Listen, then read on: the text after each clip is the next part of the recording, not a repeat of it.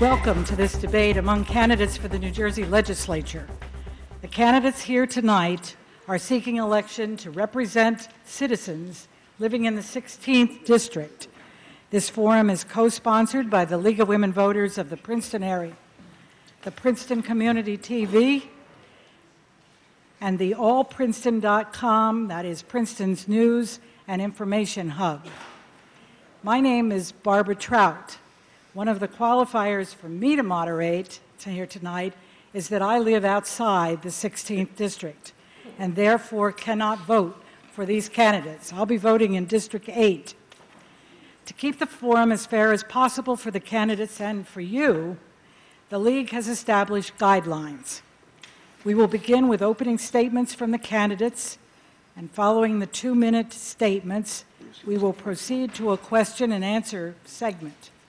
The questions for the candidates have been coming in from you, and they are being collected by League members. The timekeeper is Lee Forbes, seated in the front row, and she will hold up cards that indicate time remaining for a candidate. Lee, a yellow card is 30 seconds? It's 15 seconds. On the alert there. 15 seconds. And a red card means you've come to the end of the time. After the opening statements, where the order for the sequence has been established by the flip of a coin, I will then direct a question to the first candidate in each party, and there'll be 90 seconds to respond, and we'll go through a rotation of questions and fair time for every candidate here. When the time for the questions and answers has elapsed, there'll be closing statements up to 2 minutes for each candidate, and that will allow them to make their points as you weigh your choices. The candidates are seated by political party. So on your left, starting at the center, Marie Vella. Sorry. Oh, it is, that's why. Maureen Vella, who is running for state senate. Thank you.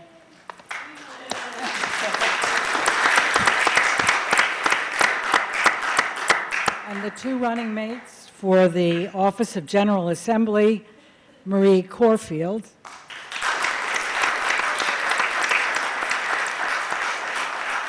And Joe Camarota.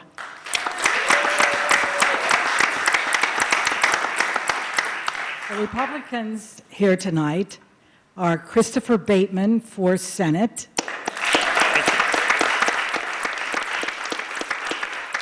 and Jack Ciattarelli for the General Assembly. Very good. When you see your ballot, there will be a second candidate, Republican, for the Assembly. That gentleman's name is Peter Biondi. Mr. Biondi had a death in the family and was not able to be with us here tonight.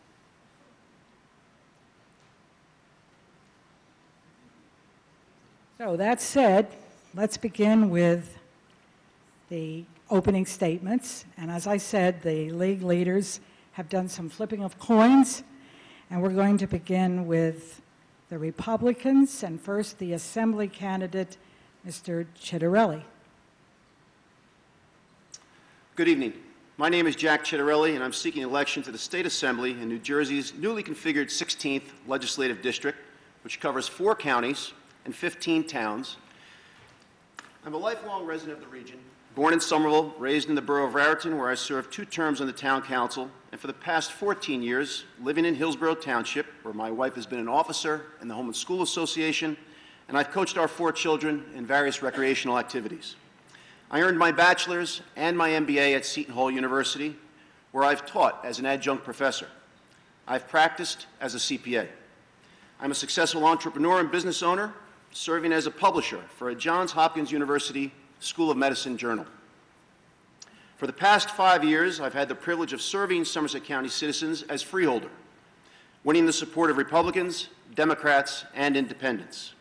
As a fellow taxpayer, I'm proud to say that my votes and achievements as freeholder have always matched my words, and my record proves it. I seek the office of Assemblyman for 3 reasons primarily. First, We are in desperate need of leadership today, leadership that is honest, independent, principled, and determined, the type of leadership Senator Kip Bateman and Assemblyman Biondi have provided. Second, nationwide, there is a fundamental assessment taking place at every level of government as to its size and its cost. I want very much to participate in that dialogue on behalf of the citizens of the 16th Legislative District. Third, there remains a property tax crisis in New Jersey. I have specific ideas on how to solve it and hope that we'll discuss that tonight. I congratulate my running mates and my opponents on their candidacies. I'd like to thank the League of Women Voters of the Princeton area for sponsoring this forum and for e-archiving its videotaping, thereby making it available to the greatest possible audience. Thank you all for attending. I look forward to a very candid and constructive dialogue on the issues facing New Jersey. The candidate for the Assembly from the Democrats, Joe Camarota. Good evening, everyone. First, I'd like to thank the League of Women Voters for hosting this event and Ms. Trout for being moderator. You've done a great job, and look forward to a good evening. I also want to thank the audience tonight for coming out. Your participation is greatly needed and immensely appreciated. Thank you. Again, my name is Joe Camarota. I am married to my well-loved wife, Charlotte, in the crowd out there. I also have 3 children and 4 lovely grandchildren. I've been a resident of South Brunswick Township for the last 22 years. The last 7 of those years, I've had the privilege and honor of representing the good people of South Brunswick by serving on the Township Council.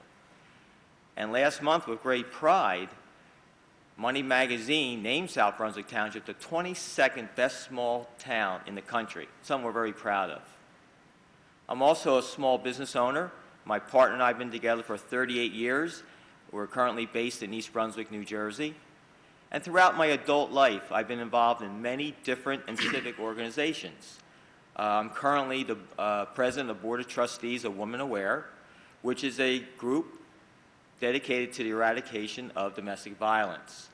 I also am a VFW auxiliary member, and one of my greatest loves, I'm still coaching. Now I'm coaching my grandson in traveling soccer. And actually, we won the state cup last year, so another something that we're very proud of.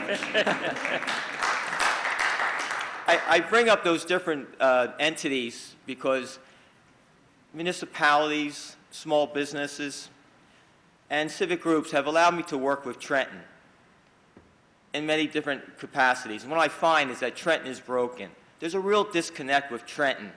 And we need to change that. We need to change the culture of that. We need to send people to Trenton that will focus on the middle class and real property tax relief. We need to create jobs. Thank you. And we need to focus on ethics reform. And hopefully tonight we'll be able to discuss those issues. Thank you. Thank you.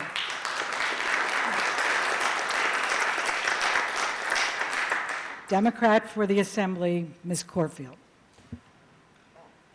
We only have one microphone. Oh, I didn't know that. Okay. Don't start her to use her microphone. Yeah. Good evening, everyone. I'd like to thank the League of Women Voters for hosting this event tonight. I would also like to thank the audience for your participation and your questions.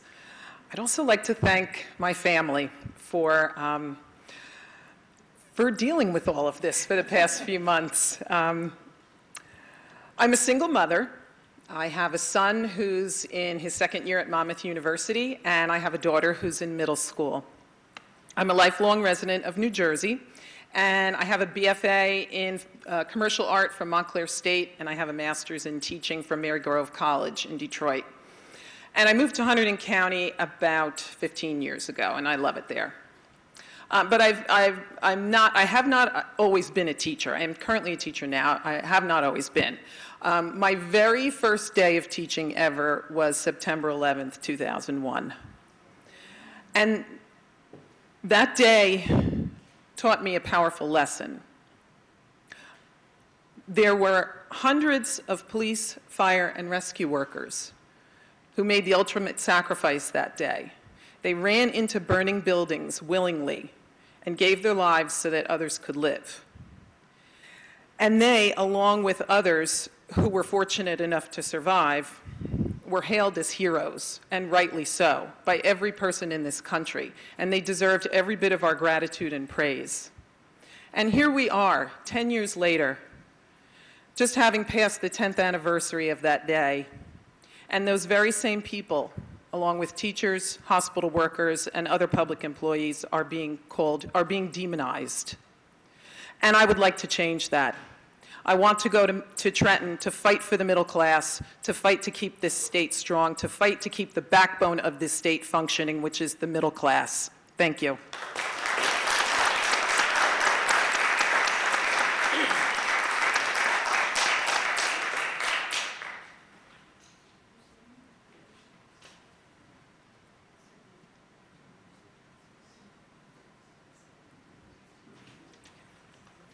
Just make sure the moderator has the flipping of the coin results correct. The candidate for State Senate, representing the Republican Party, Mr. Bateman. Thank you very much. Good evening, and I also would like to thank the League of Women Voters. This is really democracy in action. And I would like to thank all of you for taking time out of your schedules to come here tonight. I am running for re-election. I've been in the Senate for 4 years. I'm a lifelong resident of Branchburg Township, where I've lived there for almost, just last weekend actually, 54 years. I've been married for 27 years. I have 4 children. Actually, my lovely wife Sue is here with us this evening. I'm a lawyer by trade. Prior to running for the state legislature, I had the opportunity to serve all Somerset County as a freeholder, 1 year as director, 1 year as deputy director. Prior to that, I had an opportunity to represent Branchburg Township at the township committee level as mayor and township committeeman. I have worked for the past 2 years with Governor Christie because I, like you, love living in New Jersey, but New Jersey is becoming a state that is not affordable. And I have 4 children. I'd love to see my children grow up here, live here, and hopefully someday, not too soon, see grandchildren. But the way we're paying taxes, we need to continue the fiscal discipline in Trenton. I think you've seen a big change in the last 20 months with Governor Christie in Trenton. For the first time, the last 2 years, we've had actual budgets worth $3 billion less than the last Corzine budget. We need to have the fiscal discipline to spend within our means. And I have worked closely with the governor on some key initiatives regarding the budget, as well as some other key legislation as far as the pension and health care reform. I hope to get into the issues this evening because I think there is a contrast. I think that most New Jerseyans do see a difference in what's going on in the state, and I'd like to continue to represent the 16th district. It is a whole new challenge having the Princetons and South Brunswick as part of Hunterdon County.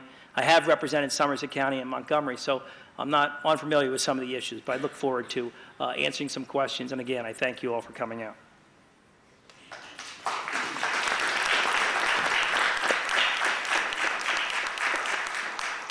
And the Democratic candidate for Senate, Maureen Vella. Good evening. My name is Maureen Vella, and I am your candidate for New Jersey State Senate in the 16th District. First, I'd like to thank the League of Women Voters. Since 1920, they have been engaging in bringing women into the political process, and this has been improving government. And as a woman running, I really appreciate that, so thank you. There's 3 things I would like you to know about me throughout this debate tonight. I set my standards high. I never get discouraged, and I always strive to do my personal best. I'm a lifelong resident of the state of New Jersey, and I've lived in Hillsborough for 13 years. I am a graduate of Rutgers University, and I graduated law school from Southwestern University in California. I came home from California, got married, and I have 3 children. I love being a mom, and I love being a business owner and an attorney. Every day, I listen to people coming to my office because for 27 years I've been practicing law, but for 25 of them I've been on my own as a matrimonial and a bankruptcy attorney. And when they come to me and talk to me about their loss of jobs, loss of incomes, and they're losing their houses. Since the beginning of this campaign for 5 months, I've been out talking to people at their doors. And guess what I've heard? The same things. People are hurting. So I'd like to take my skills as an accredited professional mediator and a certified collaborative lawyer and use these skills. And that's just legalese for saying what I do is I know how to resolve issues peacefully. without creating conflict. And those are the skills that I want to take to Trenton. What I'm looking to do is to go to Trenton to resolve issues and to resolve conflicts and change the direction that we're going in. Thank you.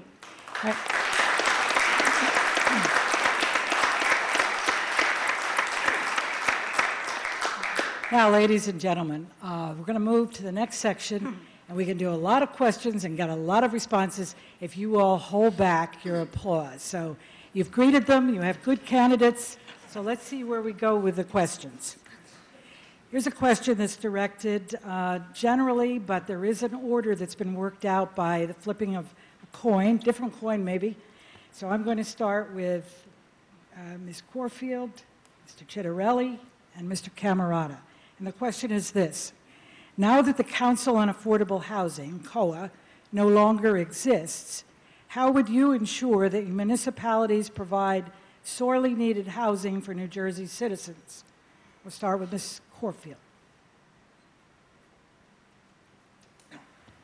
Sorry. Well, the Council on Affordable Housing was fraught with problems. It was a broken system, didn't work properly. That being said, we have to make sure that our towns have the ability to provide housing not just for some, but for all. We have to make sure that the laws that are written for tenants and landlords are fair. We have to make sure that the laws regarding development and zoning don't cut out one group of people in favor of another.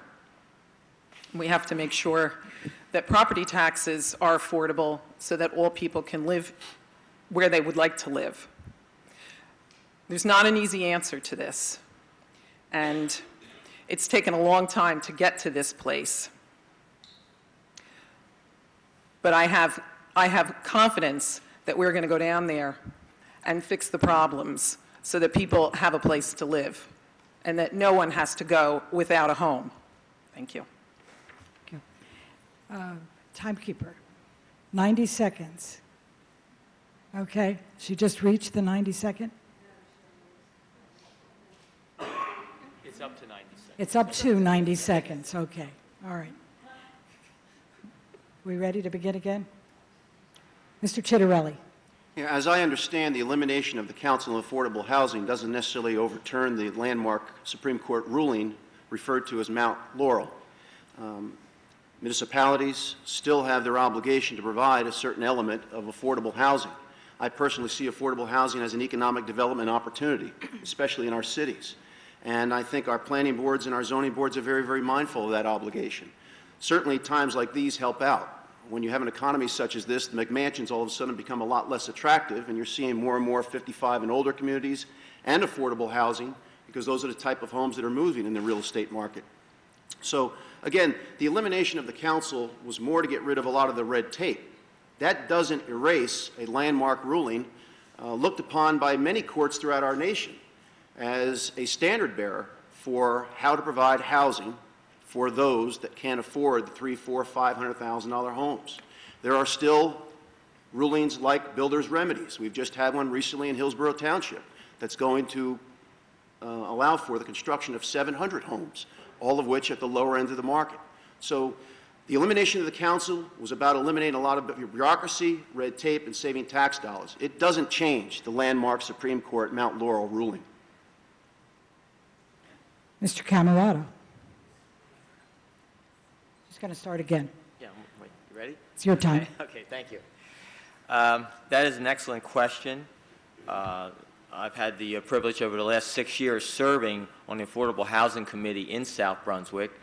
We've seen the different gyrations and formulas that were proposed by the Code of Affordable Housing, and quite frankly, they've gone from one extreme to the other.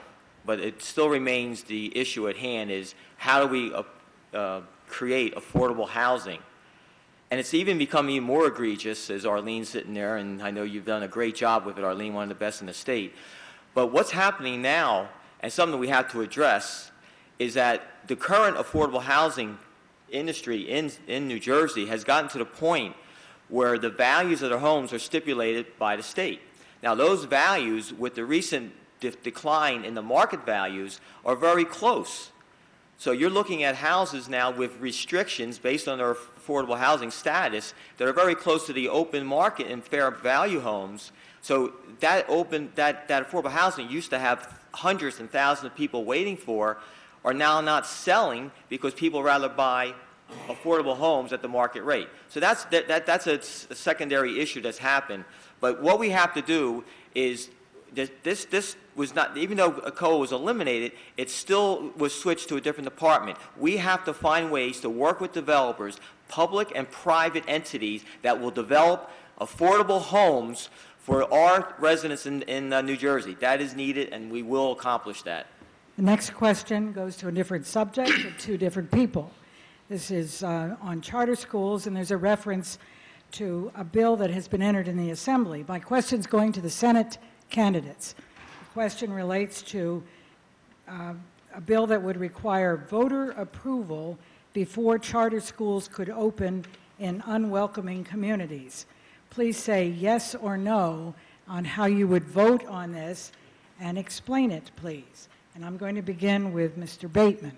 Yes, thank you very much. First of all, I think charter schools play a very important role in the educational system in New Jersey.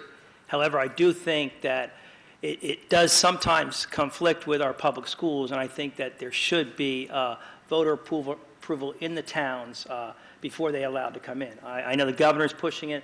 I think charter schools play a significant role, especially in districts that are failing. I think that parents should have the options. I think parents should have the choice. However, because they are receiving 90% funding, I think that the municipalities in which they are being located should have a say. So I would support that legislation, yes.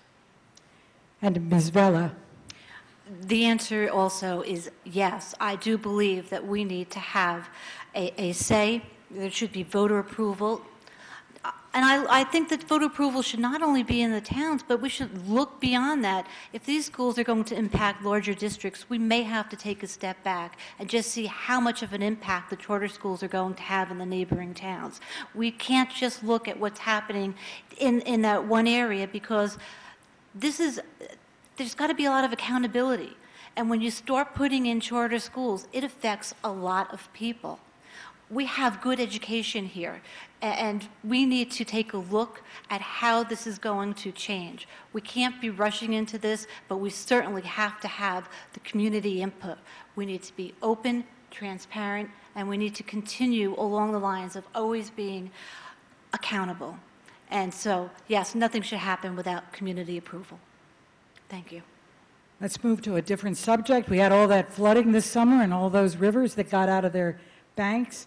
There's a program that's been introduced that's being referred to as Blue Acres, where New Jersey municipalities could use open space monies to buy out homeowners who live in floodplain areas.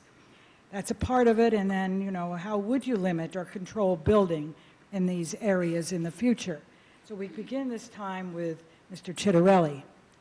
I support the Blue Acres program. In fact, I personally, as a freeholder, after Irene, where Bound Brook and Manville were ravaged by flooding.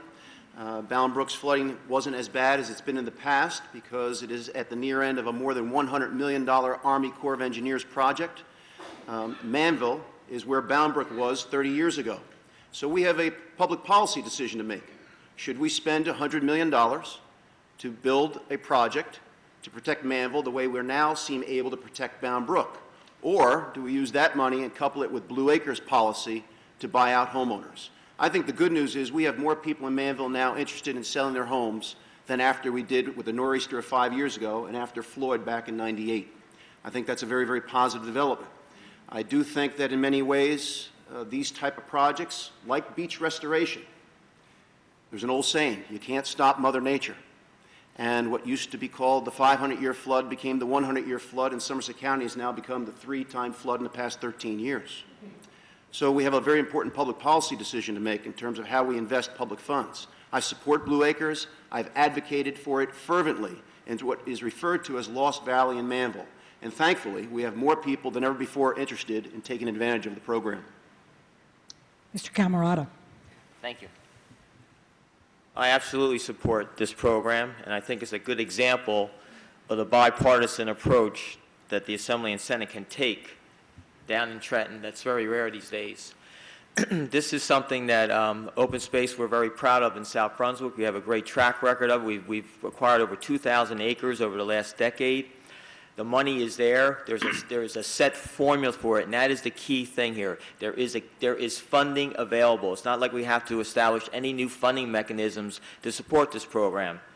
You know, if it acts like a duck, looks like a duck, it is a duck. And these areas that are flooding need to be leveled off and become open space. We can't keep continuing to reinvest in properties that are just going to have a flood, as Mr. Ciattarelli just said, instead of every 100 years, maybe every 10 years, every 5 years. You react to the stimuli, you react to the situation, and you come up with solutions. This is a good solution to a problem that affects so many people and so many homes. I support it wholeheartedly. Thank you. Ms. Corfield.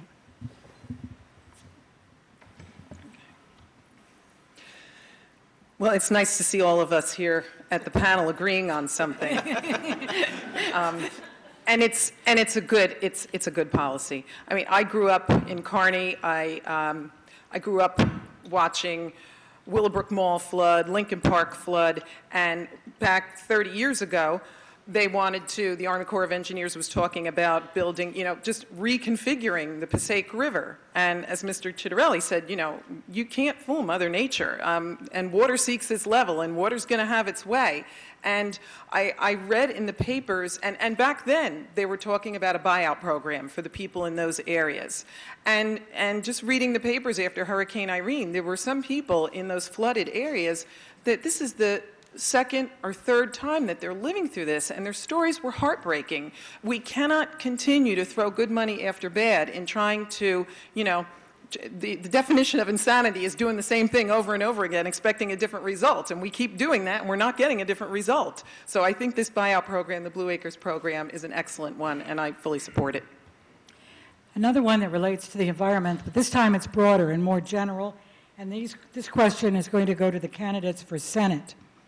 Do you support Resolution SCR 239 that declares a proposed rule by the Department of Environmental Protection to allow the waiver of certain rules and regulations to be inconsistent with legislative intent? There is a comment built into the question, and I trust our candidates to go with it. Ms. Vella. Could you repeat the question, please? Sure.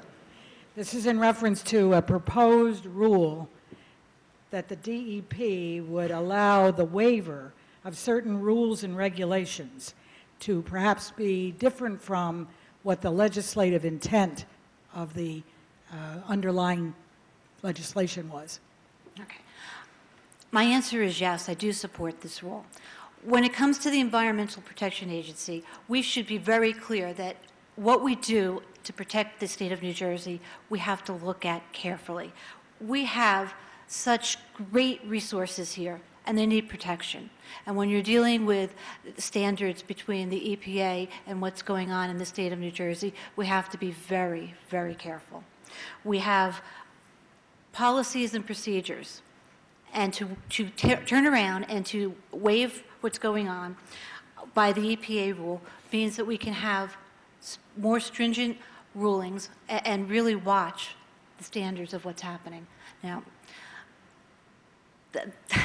thank you. Mr. Bateman. Yes, I actually have voted for this. I support the waiver rule, and I think that the whole subject of flooding points exactly why we need to allow the commissioner to have this leeway, because during the latest hurricane, Irene, the commissioner was allowed to waive certain rules to get in to help people, in particular in my district, in Manville and Bound Brook. If he didn't have that authority, there were many things that could not be done right away. And so when you're in a natural disaster, the commissioner has to have the opportunity, and I think the discretion to be able to waive some of the rules, because to help individuals, especially in life-threatening situations. So I did support that. I think that the commissioner, if he uses that rule properly, I think it's in the best interest of the general public. So I do support that. Our next question takes us to an entirely different subject, women's health. It appears that women's health issues are the first item on the chopping block when it comes to balancing the budget. How would you prioritize this issue? The question go to Assembly candidates, starting with Ms. Cornfield.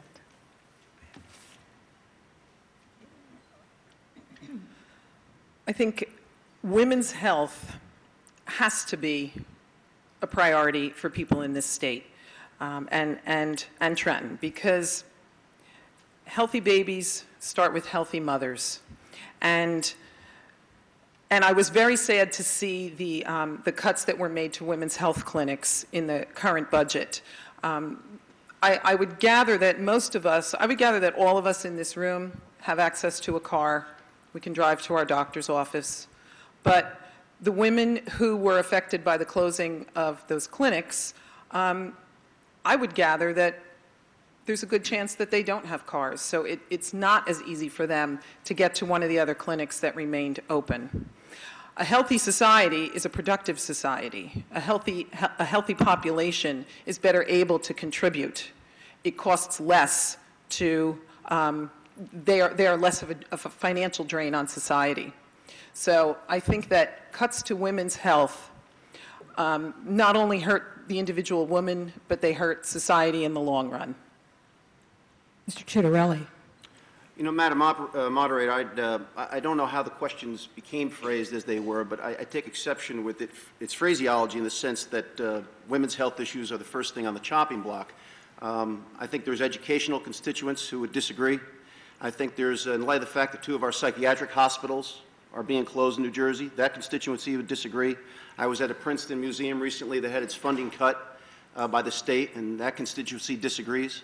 I think that you know, what's gotten a lot of play is the fact that in light of the most recent state budget, 6 clinics were closed that provide women health, take care to women's health.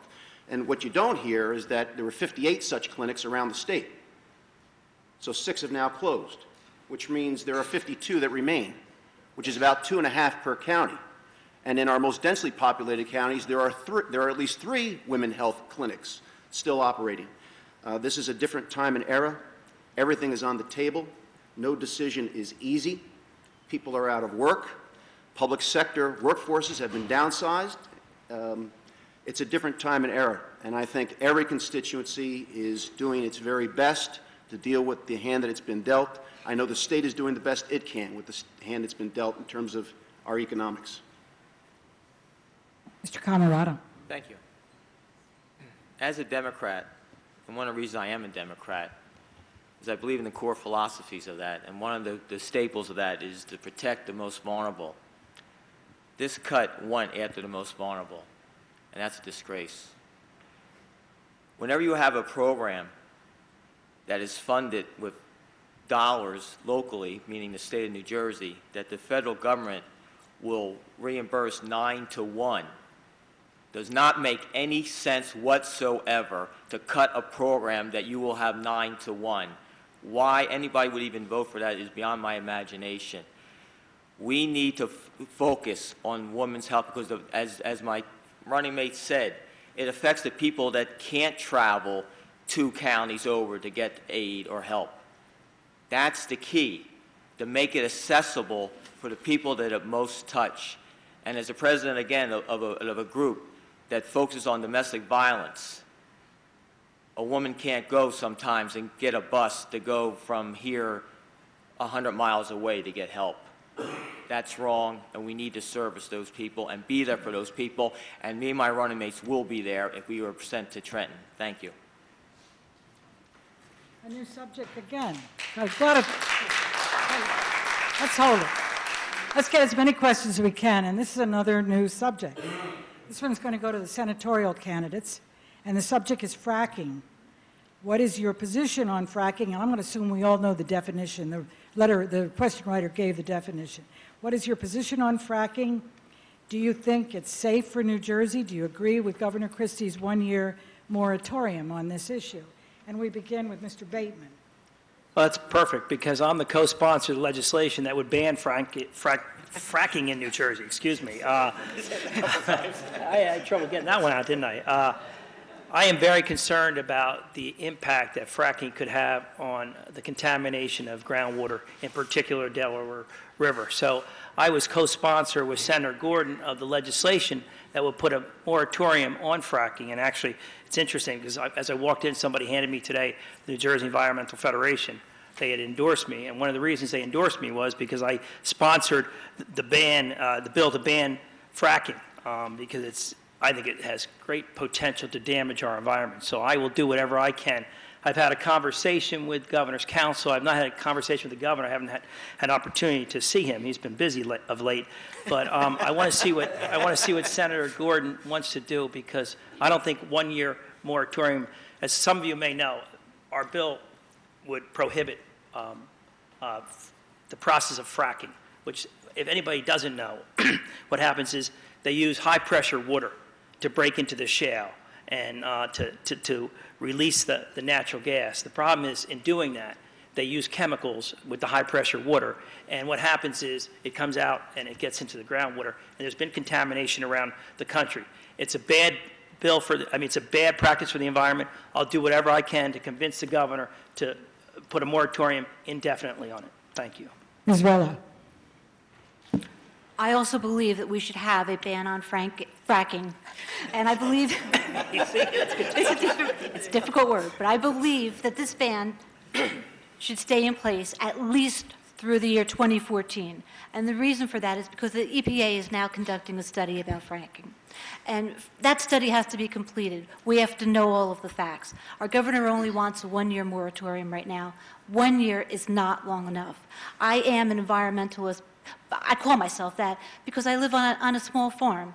I raise Highland cattle. They're the red animals with long hair, and they're grass-fed beef. But their drinking water is important. We get our water from the well. What happens when the water is contaminated, water comes out, you can light it on fire. This is something that we have to watch out, because we have a lot of wells in the state of New Jersey, and we have to protect our water. So environmental issues are so important. We have to make the environment our priority. Thank you. Many of you tonight are going to be experiencing District 16 for the first time, and there's a question here with you in mind. This is going to go to our Assembly candidates. Non-residents of Princeton, and with Princeton a new addition to your district, how do you believe you can best represent your new constituents? So it goes to Mr. Ciattarelli first. I see the 15 towns that cross-section 4 different counties as having more in common than in difference. And I think anyone who seeks public office knows that no matter how big or small their community, there are different constituencies in that community, and you shouldn't be seeking office unless you feel confident that you'll represent all of them equally well. So I can tell you that in Somerset County, 21 towns, 325,000 people, we have towns that are very, very different. But I feel over the course of my 5 years, my track record reveals that I've represented all equally, despite their disparaging interests. So I'm confident in seeking this office that of these 15 towns spread out over 4 counties, of these 200,000 plus people, that I can do my very best and make them proud in the way that I represent them. Mr. Camarota. The 16th district, in terms of Princeton, that was the question, right? Part of it, yeah. Okay. Well, that's actually an easy one for me. Being in South Brunswick and being on the Township Council for 7 years, for the last 7 years, I don't know if I can mention her name, but a young lady to the right of me, 1, 2, 3, serves on the Kingston Village Association, and have the honor of serving on that as the council liaison.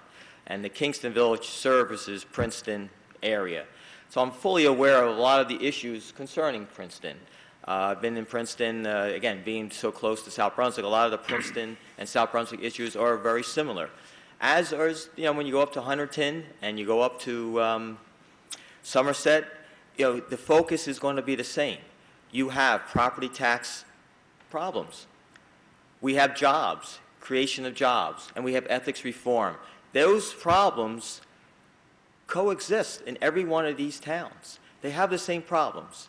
So when you're sitting here and you're saying you're going to represent the people, that's the difference. Because you want to go down to Trenton and not go down there representing or following a special interest group. You want to go down there and be able to represent and speak and be the voice of every resident in the 16th district. And I know me and my running mates will do that if given the opportunity. Thank you. Mr. Corfield. Since mid-June, I've had the pleasure of walking and knocking on doors in the 16th district, and I've gotten to know a lot of people. And I see a lot of familiar faces in the room tonight, and many of you have my home phone number, because when I've walked and you weren't home, I left my card with my home phone number on it. And that's the kind of legislator I want to be. That's the kind of representative I want to be.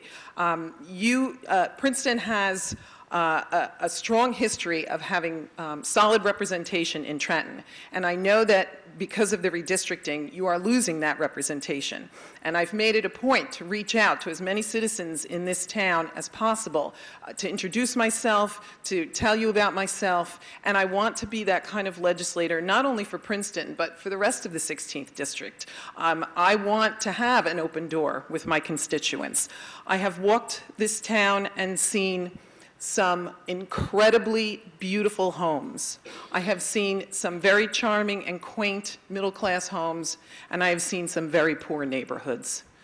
This town is very culturally diverse, it's very socioeconomically diverse, and that's one of the things that I enjoy and that I look forward to serving all of the people, not just a few. Thank you. Our next question goes to the candidates for Senate, and it relates to pension for state workers. Do you believe the recent suspension of cost of living adjustments for public employee retirees who have given years of service to the public is fair? Would you actively fight to have the COA restored? And we start this time with Ms. Vella. Thank you. Let me first read to you. This is the New Jersey Constitution. Article 1, Section 19. Pensions in private employment, persons in private employment shall have the right to organize and bargain collectively.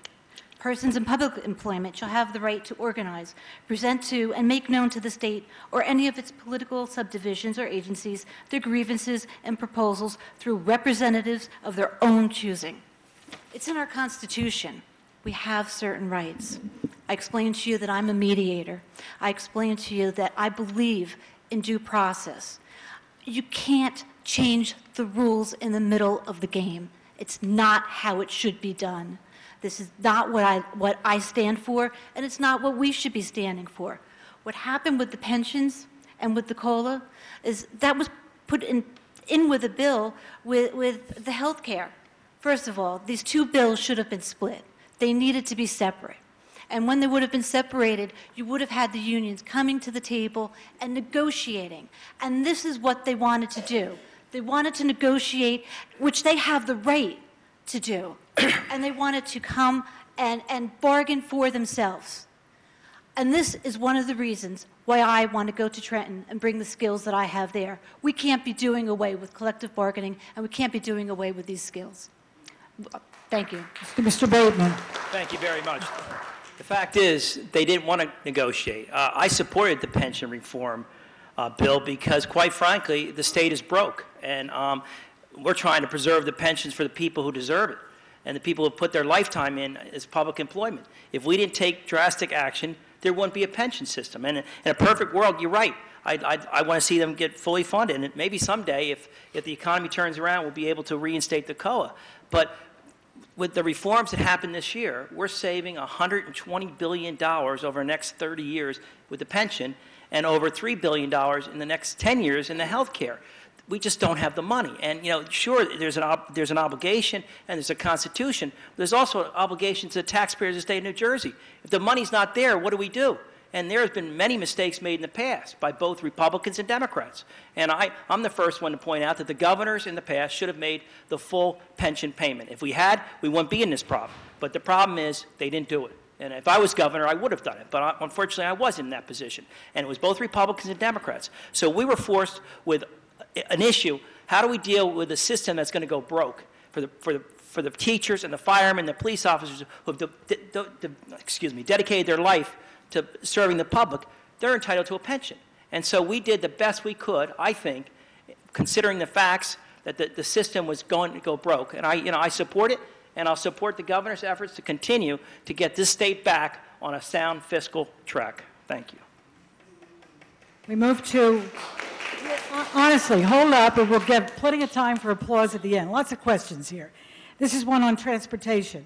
Transportation funding for 2012 continues to favor expanding roads and highways, which often leads to low-density, auto-oriented development in suburban areas. Mass transit in already developed areas can lead to urban revitalization. Do you see a role for legislature in developing mass transit? Be specific, please.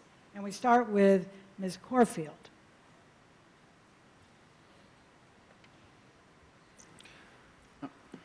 Well, I definitely see that the legislature can play a very important role in transportation. I was very sorry to see that the tunnel didn't go through. Having lived up in Hudson County and worked in New York for several years, I know what a struggle it is for commuters to get in and out of the city. And even if you're not a commuter, it's still a struggle.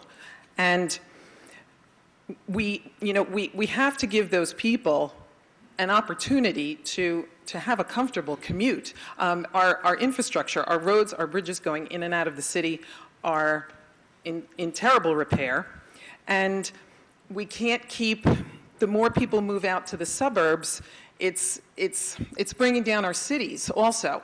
So not only do we need to invest in the infrastructure in the cities, but we also need to keep our roads, our bridges, our highways in the suburbs at peak condition. And I was sorry to see that that the Transportation Trust Fund is so low on funds that we don't have the resources to make these kind of improvements, because it could go a long way in providing jobs to a lot of people. Mr. Ciattarelli. There sounds like a contradiction in her answer, in the sense that you can't develop a transportation system that gets people to New York City, but then develop our cities. I support the governor's cancellation of the ARC project, and I'll tell you why. If New Jersey was going to spend $3 billion, along with all the federal monies, to help people get into Manhattan, where they buy their newspaper, where they buy their bagel, where they buy their lunch, where they buy their dinner if they work late, where they buy a gift for their spouse if it's an anniversary or a birthday, that's all economic stimulus for New York City.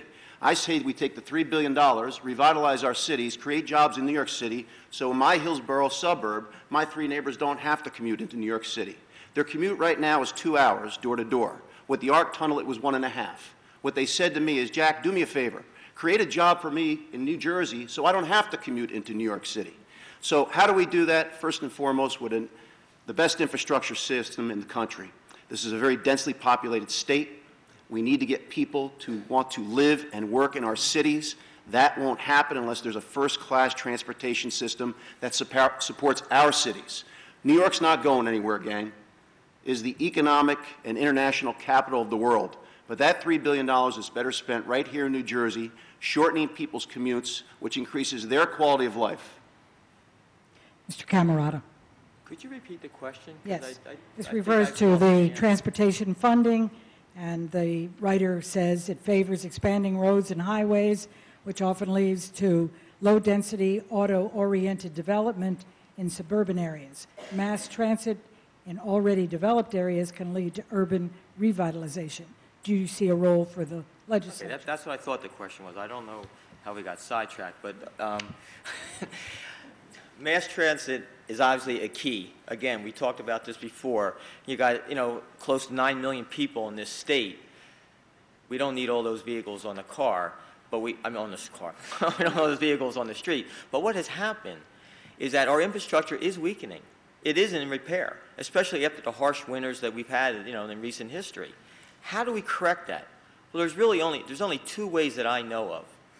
One is to raise the gasoline tax, which I will never support. So what else can we do?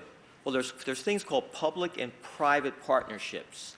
things again, with my experience in municipal government and also in private business, we need to focus on those type of entities, because people will and companies will invest in the infrastructure because it is a proven commodity.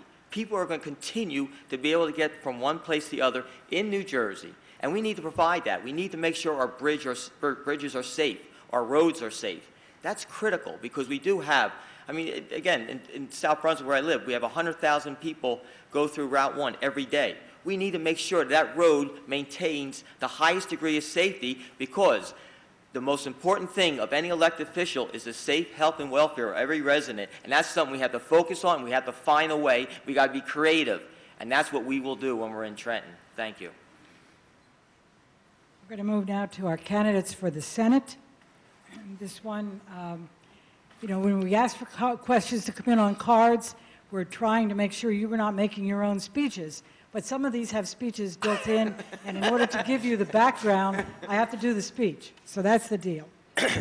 With Governor Christie about to complete the record year, his second year in office, the governor's fundamental position on balancing the budget has been to oppose the millionaire's tax because it would drive businesses and people away. As a result of the governor's position, the burden has been shifted to the middle class and the disenfranchised. If elected to the 16th district, would you support or oppose the millionaire's tax? And how is your position related to the social contract of we the people? Beginning with Mr. Bateman. We the people, okay. Well, I oppose any increased taxes, and actually, for the second time in 2 years, I've been endorsed by the taxpayers. I've been named the taxpayer champion because I have a 100% scorecard on taxes. I don't think the millionaire's tax is going to help our economy at all. I was just in Somerville 2 days ago. We had an opening of a ShopRite, 235 jobs coming to Somerville. And that was an initiative that came about because the local officials, ShopRite, we worked with EDA, we worked the governor's office to try to cut down some of the red tape, to try to provide incentives through financing to bring businesses here. And we were very successful in bringing it to Somerville.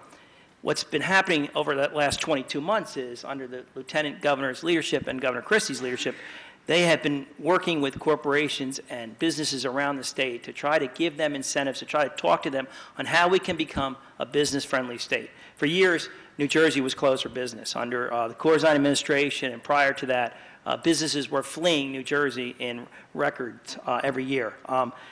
This governor is trying to make that a priority, because if we have businesses here, we have jobs here. If businesses expand, jobs expand. And just raising the tax on the millionaires is not the solution, because we don't want businesses, we don't want people to leave New Jersey. We want to make it affordable for them to stay here and provide jobs. So I oppose the millionaire's tax for those reasons. Ms. Vella. Right now, we have an unemployment rate in the state of New Jersey at 9.4%. Where are all of the jobs? We were told that if this tax, the millionaire's tax, and it's not to put a new tax on, we're actually taking a tax that was on the millionaires, so it's reinstituting something. But we were told that if we did that, it was 2 to 3 years ago, that all the wealthy people would leave the state of New Jersey, so we can't do it because we need them here. It's going to create jobs. Where are they? Those jobs didn't come about. We haven't had this kind of unemployment rate. You have 16,000 people who earn over $1 million in the state of New Jersey. Each one of them is getting a $40,000 tax break. That amounts to almost $500 million. That would help us. That would help us tremendously. We need to all share the sacrifice, not just the poor, not just the middle class, and we're feeling it, but we need the wealthy in this state to share as well. Every day when I have been going out and meeting people, they're telling me, they're 30, 40, and 50-year-old men that I've met during the day, and they're out of jobs. So no, we need to institute the millionaire's tax. going to ask a more general question. What, in your view, is the most important function of the New Jersey legislature, and where do you think it's done a good job? What specific areas do you think it could do better? I'm going to start with Mr. Ciattarelli. I think any state legislature can do better. I think there's a great many politicians. I certainly don't feel this way about my running mates because they've always been front and center, but there's a great many elected officials, whether it's in Congress, in Washington, or in state legislatures that can kind of hide in the obscurity that the institution provides and forget that it's all about representing the people, not about themselves. We seem to live in a very celebrity-conscious society where politicians are always constantly referred to as dignitaries and celebrities. Here's the way I look at it. If you're a registered voter, you hold the highest office in the land, and if you're one of the registered voters in the 16th, I report to you. So I think on an individual basis, we need to hold our elected officials more accountable. I think on the whole, what legislatures and Congress needs to do more than anything is work together, I think we've all had it, have we not? And I know this. I own a company of 25 employees. I've got an executive leadership team. I can exercise my executive privilege, but if we don't all work together, it doesn't work. My wife and I have 4 children. We're outnumbered, but we all have to work together, or it doesn't work. And I think more than anything, that's what we expect of our Congress and our state legislatures. Good, bad, or indifferent with the policy, but at least work together. Mr. Camarota. Thank you. Trenton. What comes to your mind when you think of Trenton? What comes to my mind is disconnect,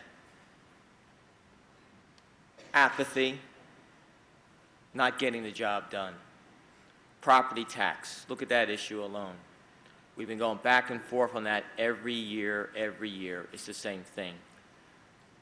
Pension reform, health reform, all the same issues. Fortunately, we have moved in some of those areas, but not to the degree that we need to. Too many of our people that are down in Trenton today, and actually also in Washington, look at this as a job. They capitulate to their leaders and vote in blocks and platforms. We need people who have independent, bipartisan thought that will be able to go to Trenton and Washington and represent, that's the key word, represent their constituents by going out and talking to them, listening to them, and then going and voting based on what their needs are, not based on what you need to do to keep your job in Trenton or Washington. That's where I think the disconnect is. I'd like to see more independent, bipartisan thought down there and some action, and I think that can be done. We just need to change that culture. Thank you. Ms. Corfield. Sorry. That's okay. I agree with both of the gentlemen who just answered the question. I agree with Mr. Ciattarelli in that government's role is to serve all the people, is to be a voice for the people. And I agree with my running mate, Joe, in that the system that we have right now in Trenton is broken. I look at government and the position that I hope to hold as someone who can do the greatest good for the greatest number of people. That's what I have always expected of my elected officials. And right now, Trenton is not doing the greatest good for the greatest number of people. The greatest number of people in this state, the middle class, the poor, women, children, seniors, are being left out of the economic recovery equation and instead being forced to bear the brunt of this recovery on their backs. And that is not right. But we do need to work together. We need to check our egos at the door. We need to check our political interests at the door. We need to roll up our sleeves, sit down at the same table, and work out solutions that will benefit the greatest number of people. Then we'll go to what seems like a constituent question, but I think there's policy in here, so trust me, we're going to get to it. It starts out asking about Verizon, so it sounds like something for the BUP, the Board of Public Utilities, right, BPU. Verizon is the largest telephone utility in the state, and thus subject to oversight. Verizon has stopped maintaining its copper wire phone infrastructure. For those elderly and low income service interruptions are a regular occurrence. Verizon's answer is to purchase more expensive alternatives, such as Fios. Does the state have a role in protecting these consumers? What can be done to reinvigorate an ineffective consumer advocate? And we start with Ms. Vella. When we're dealing with large corporations, we have to watch what they're doing with their employees, and what they're doing with their employees, and what their, in turn, their oversight is, and then what in turn happens to the people. When big business affects the elderly and big business affects lower income families, there's a problem. We're not just supposed to look to the big business and say, you're in here, you're creating jobs, you're good. It's more than that. We need to look at the results. This is a balancing test. This is one of those times when there's no right answer and no wrong answer, but you're going to have to look what's happening to the people, and then you take a look what's going on with the business. Because when companies come in and they want to start leaving because we're going to start regulating or over-regulating or telling them what to do and how to do it, there's a problem. When we step in and say we are the oversight, there's a problem. And at the same time, when we let them go and just do what they want and take over and don't regulate the businesses and don't actually tell them that, hey, this is going to affect us, the citizens here in New Jersey, there's a problem too. So this is one of those times when you have to get all of the facts and address it and not forget about the people. And Mr. Bateman. Thank you. Yes, the state does have a role in those issues. First of all, I do agree that it sounds like a constituent issue, and if they live in the 16th district and they call my legislative office, we will look into it. But that's why you have BPU, and also in addition to BPU, you have the AARP, who's a very vocal lobby group in Trenton, and they protect their seniors. And when issues such as these come up, they get involved. But yeah, the responsibility of the legislature is to insert influence on the BPU in cases like that. And my office has done it for many years. We've helped constituents out, especially senior citizens who sometimes are taken advantage of. But yes, the state does have a role through their legislature, through their legislator, or through the BPU, or through their lobby group. But it's definitely an issue that can be addressed. Thank you. And now a general question that has to do with how you prepare to be a legislator, and once you're on that job, how do you spend your time? How important do you think it is for a legislator to read and understand a bill before signing on as a sponsor? And start with Ms. Corfield. Corfield. Yes. Okay, everybody mispronounces it. Well, especially if you're going to be a sponsor of the bill, especially if you have to know what's in it. I really don't know what else to say about that. If you're going to sponsor a bill, you better know what's in it.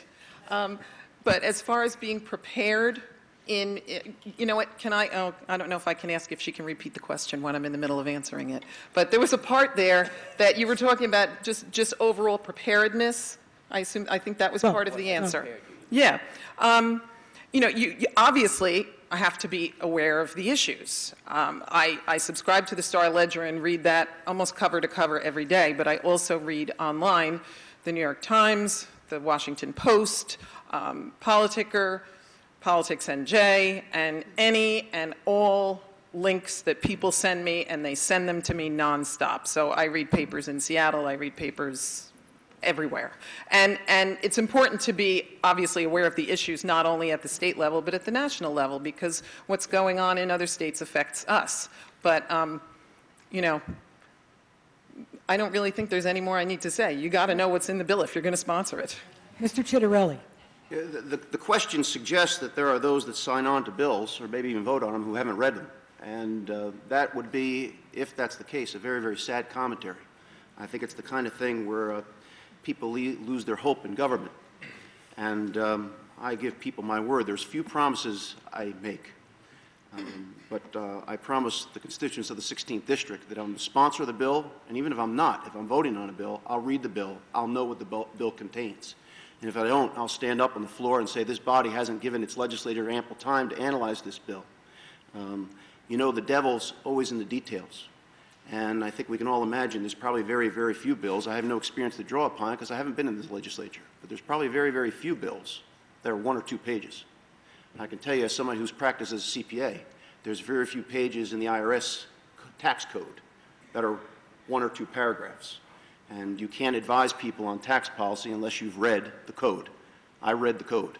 I got tired of reading the code. That's why I no longer practice as a CPA. And if you hire a CPA, you deserve to have one that's in love with reading the code. So I think that which best prepares anyone to serve is having a very diverse background, a rich background in many different types of experiences. That's what best prepares you. And more than anything else, humility, which my parents always taught me was the most important of virtues. Mr. Camarota. Thank you. A quick answer would be, obviously I share the same thoughts as my colleagues, yes. In that regard, being the last 7 years on the council in South Brunswick Township, every week, and the mayor's sitting here, we get a packet that takes a good 3-4 hours to read through. And then you have to go out and sometimes in the field and look at things and try to understand things, or call people like Arlene DeSena about affordable housing issues and try to get some feedback and try to understand. That's the job of any legislator. You have to be prepared. You can never vote or be told how to vote. You have to vote based, again, what I said earlier, what you feel you're representing the will of the people. And that's the other thing we do. You got to go out and talk to people, get feedback. You know, these bills don't have to be passed in 1 day or 1 week. Now, my background in terms of 38 years of running a small business and 7 years on the council and my whole adult life spending in different other groups and organizations has prepared me with a strong business acumen and a strong governmental acumen. I know the process. I know how it works. I'm ready for it. And you have to be. You have to be committed. You have to know when you go down to take this job, you're spending and guaranteeing your life towards it. And my wife will attest to that. She never sees me as my family. So, you know, it's a commitment out of love. It's a commitment that was instilled in you when you were a child from your parents. And that gave you that work ethic and that commitment to service. I have it, and I hope to get the opportunity to serve it down in Trenton. Thank you. Now we've come to the final section of this program, and we're going to ask for closing statements. They can be up to 2 minutes each, and they will be in the opposite sequence from the opening in terms of the parties.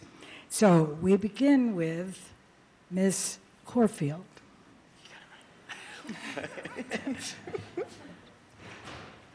Well, first of all, I would again like to thank the League of Women Voters for sponsoring this event, and I would like to thank my running mates and my opponents for a great debate and touching on a lot of really excellent issues.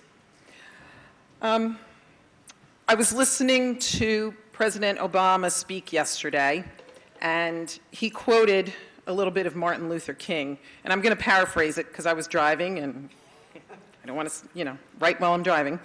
That what he was basically saying, what Martin Luther King basically said was that we can't be discouraged about the isness of the present. We need to focus on the oughtness of the future.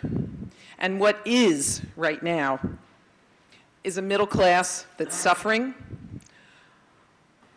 a poor class, a class of poverty that is growing, and people who are being forgotten in the economic recovery equation. The oughtness of the future needs to be one where people are respected for the work that they do, especially the people that keep this state safe and secure, keep our homes from burning down, educate our children, keep our government offices running. There should also be an oughtness to general respect and dignity that is shown to all of our citizens, no matter how much or how little money they have in the bank. I hope to bring to Trenton my passion, my courage, and my creativity. I am very passionate about what I do and in any undertaking. I've already shown courage in confronting the governor about things I don't agree with as a private citizen before I became a candidate. And as an artist, I can bring creativity, right-brained thinking, out-of-the-box ideas. And I think those are good qualities for a candidate. Thank you. Mr. Camarota. Mr. Camarota. Thank you. Once again, I want to thank the League of Women Voters. As usual, you've done a tremendous job. I want to thank the audience. Your questions were thought-provoking, stimulating, and some were actually fun. I want to thank my running mates, and I also want to thank the professionalism of my opponents. You guys are gentlemen, and I thank you for that. There's one thing I want to leave with everybody's mind tonight is the concept of Trenton and what we spoke about earlier. Because Trenton is broken. There's a real disconnect. There's issues there that need to be corrected. And how do we correct them? Do we do it by sending someone down there because they have a certain political party attached to their name? Do we do it because once they get there, they've committed to vote based on how they're told to vote? Or we do it because we know they need a job, so we'll send them down there to help them out? I don't think so. I think we need to focus on what really this job is. We need to send people down there that will be able to walk in a room, again, check their ego at the door, and sit down in a bipartisan approach and come up with real solutions, even if that means that four-letter word, compromise. We have to do that. We have to represent the will of the people. We have to represent the middle class. Because what's happening is we're continuing to lose jobs. And if we lose jobs, we're going to lose the middle class. And if we lose the middle class, we're going to lose New Jersey. Jobs are the common denominator solution to most of our problems. That needs to be our focus. And hopefully, tonight, you've seen some of the differences that we have. And hopefully you'll see that we need to send people like Maureen, Marie, and myself down to Trenton. And hopefully we'll get your support in doing so on November 8th. Thank you, everyone. Have a good evening.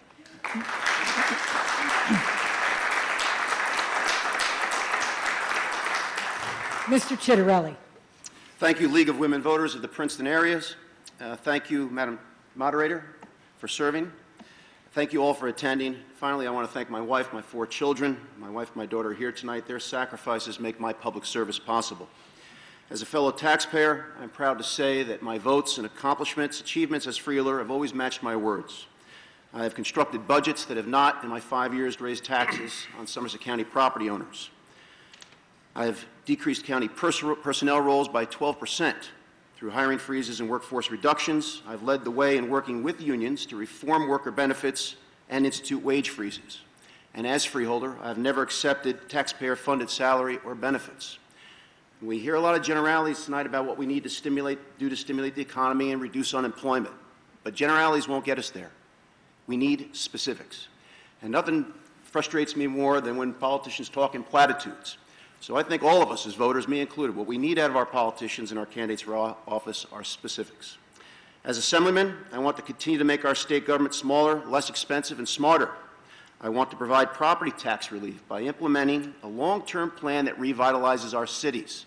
That's the only way that we can eventually evenly distribute public school funding. I also want to work on consolidating towns and/or municipal services, keeping in mind that it's up to each municipality. Home rule defined is you deciding whether to consolidate with a neighboring town or to consolidate your services in regional-like models like other states do with their counties. Not until these reforms are in place can we solve our property tax crisis and expect the private sector to create jobs and grow our economy. Instituting these reforms will not be easy. It will be difficult, which is something I don't shy away from. I'm a successful entrepreneur and business owner because I'm solution-oriented, I'm not afraid to tackle big problems, and because I'm relentless about change. I firmly believe citizens deserve a different type of leadership these days. It's honest, determined, principled, and independent. And I'll continue to do my best to distinguish myself in those ways. Thank you, Moderator. We've been applauding.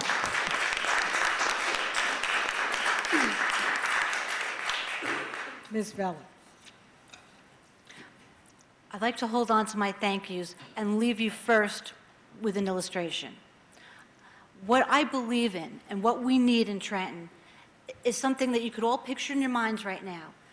Think of an eagle soaring, a big eagle. Everyone picture it. What this represents is this bird can only fly, like it or not, if it has its left wing and its right wing. We have to go to Trenton and work together. That's the only way anything is going to be accomplished. And we haven't been doing that. We're talking about reforms. Well, guess what? One side of a bird would make it fly in a circle if it only had one wing. We can't do this alone. People have to start to compromise and come to the table.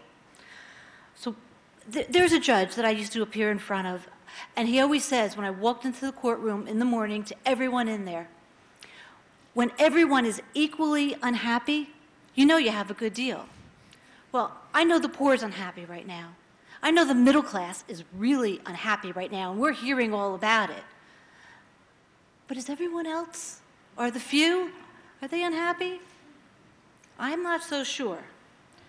There's another saying that I always love this one. And this saying is that when there's hope in the future, there's joy in the present. Well, guess what? I'm not so joyous right now, and the people of New Jersey are not so joyous right now. Where's our hope? I've thought about this for a long time, and you know what I know? Instead of having hope, we have an opportunity. This is the time to make a change. So I don't want to skip my thank yous. I do want to say thank you to the League of Women Voters. I really appreciate you hosting this event tonight. I want to thank my family, my opponent, and my running mates, of course. Without Joe and Marie, it wouldn't have been such a great night. Thank you very much. I do ask for your consideration. Thank you. Thank you.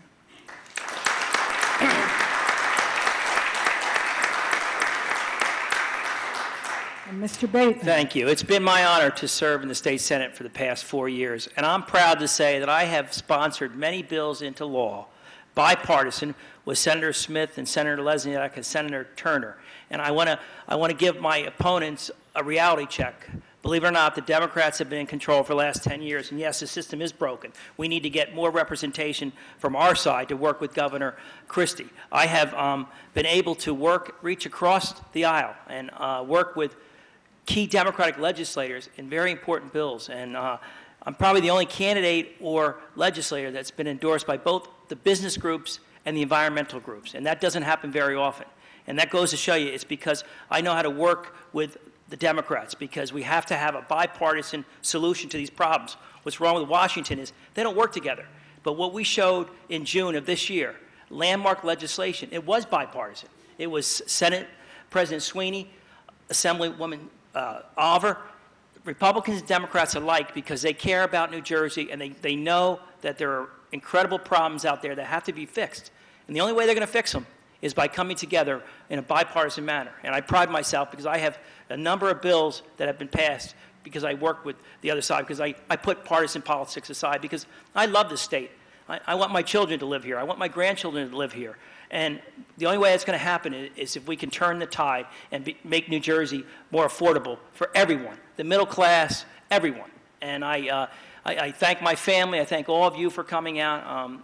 I've dedicated half my life to being an elected official because I happen to believe that this is the greatest country in the world, and this is a democracy that has its problems. It's not perfect. But if you're willing to put in the time and work together to try to solve the problems, we can make this a better New Jersey. And I thank the League for having this opportunity. I thank my opponents. I wish everyone luck. Thank you very much.